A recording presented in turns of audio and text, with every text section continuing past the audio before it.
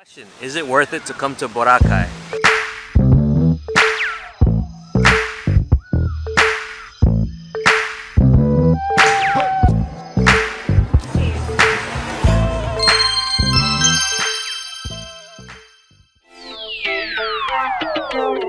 So it's 2022, and if you're still wondering if Boracay is worth it, we're going to tell you the upside and the downside of this beautiful island.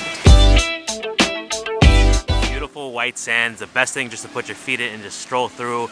But one of the downsides we'll tell you is that the sea does still have algae in it. It still has a good amount of algae in the water. So the water is nice, there is algae, something to keep that in mind.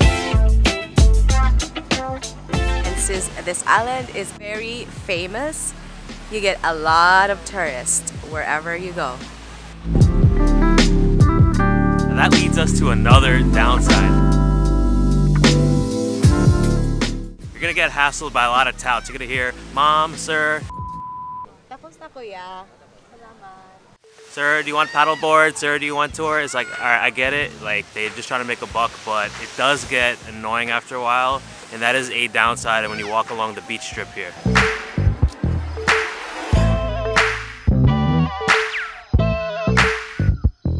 Now on the flip side, Boracay's got a lot going for it. It's a very small, condensed island. You can walk from one end to the other pretty quickly. You can walk along the beach or you can walk along the main road. It actually has a nice sidewalk. If you're a walker, if you love to walk like we do, it's a great place for you. I was exploring the town today. Digging this, like this more local vibe here, just a little off in the tourist trip.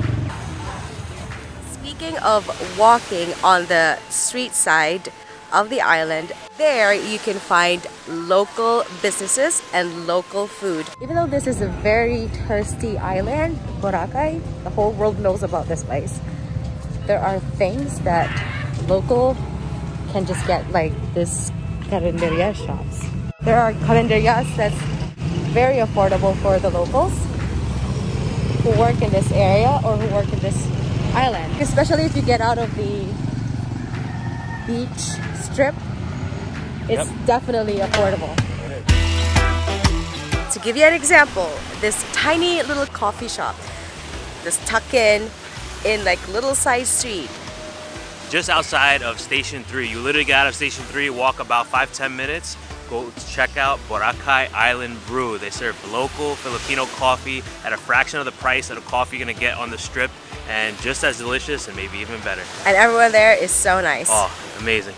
The beautiful thing of walking on the street side is you don't hear a whole lot of mom sir, mom sir. You don't hear all of that.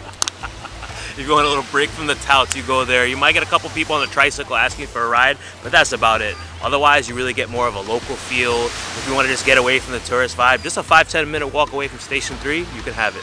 And I think you're gonna ask, what about the food and booze?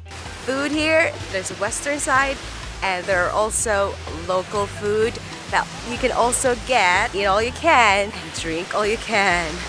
It's dangerous, but it's worth it. Now we're talking about some of the international Western food you could get. A great example, we actually have some really good pizza at Sunnyside Cafe. They have a little burger outpost. They actually use an uni oven. For pizza lovers, if you know about uni, that's a really good quality oven. The pizza was delicious. As a New Yorker, I give it 2 thumbs up. Cheers.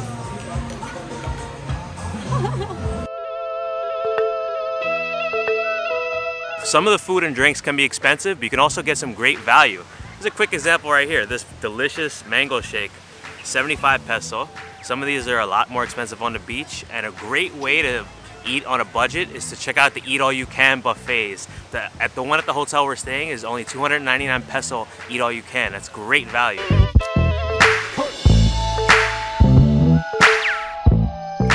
There are also places that you can hang out with your friends.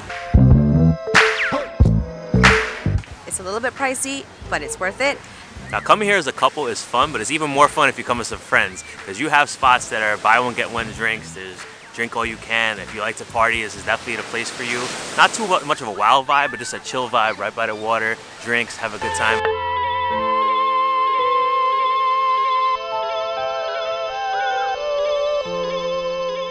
And if you're so inclined, there's Jollibee. After a night full of booze, you can go there, and it's Jollibee, so it's You get some Jollibee, or you can even get some other street food classics here after you drink. Question, is it worth it to come to Boracay? The downsides, there could be a little nuisances here and there, but I think it's worth it when you balance it out with all the good stuff about this island. Also, forgot to mention, there's also some great island hopping you could do as well. For a day tour, it comes with food as well. And as long as you're being patient with everything that's going on around you, with all the tourists and all the mom and sir, and just enjoy your time. Also, don't forget the beautiful sunset. It's beautiful here.